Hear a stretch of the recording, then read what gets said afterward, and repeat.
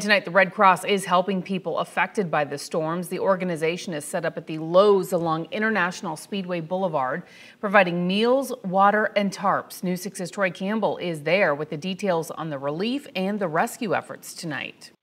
You can see the Red Cross is set up right here behind me. They tell me they're going to use buses to go into the neighborhoods to bring people out. They can come here to this Lowe's parking lot, fill out the necessary forms so they can receive benefits such as a place to stay tonight.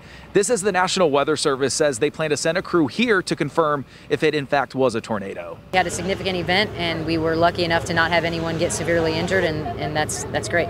Volusia County Fire Rescue Acting Division Chief Cara Hahn says her crews assess as many as 200 homes along 6 blocks in North DeLand, saying many of them have significant damage and even left people trapped inside after the storm. Right, there was multiple down power lines and down trees in the area.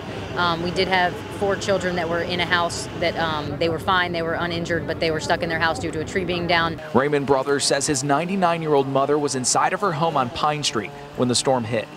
Well, they're taking my mom to load her up to a vehicle so she can go to my place to stay because the house obviously is going to be condemned. He says his family inside described the frightening moments. She just told me, beside all the roaring noise, that one of the doors to one of the bedrooms, which they had closed, was shaking, and she was afraid it was going to come open. The National Weather Service saying the possible unconfirmed tornado hit just after 4 p.m. and will rate the storm's intensity when their crews get on the ground Wednesday.